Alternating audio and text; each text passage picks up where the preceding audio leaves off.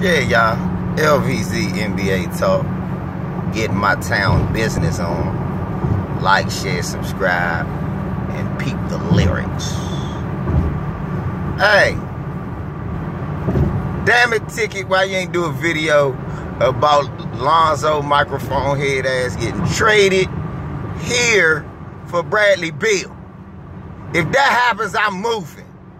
If Bradley Beal gets traded for Lonzo Ball, I'm fucking moving. I'm not staying here no more. It ain't no need to stay here if we're going to bring him here. And who said he going to be great? Rob Pelinka. Fuck out of here. Now, conversely, if I'm the Lakers, because I'm a Laker fan, I would do this. Because me personally being able to see Bradley Beal over his career and watch him grow and develop and become the all-star, perennial all-star that he is, I think you add him with a LeBron James. You know, Bradley could be a spot up.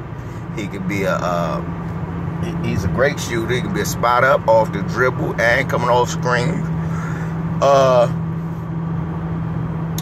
Also, Bradley plays good defense. Also, Bradley has a great mid-range and pull-up game. Bradley can facilitate a little bit. I think you give us Anthony Davis, Bradley Beal, LeBron James. I'm rocking with that.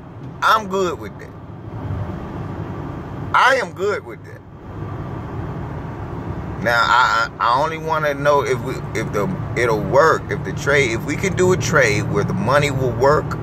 I'm totally good with Bradley Beal coming to LA. But then when he come here, when he leave, I'm flying out with him. That's right. I'm flying out with his ass. Damn it. Y'all hit me up, man. Tell me what y'all think. Ticket, you see this video? Hit me up. We're going to talk about this. We need to talk about this because I want Bradley Beal.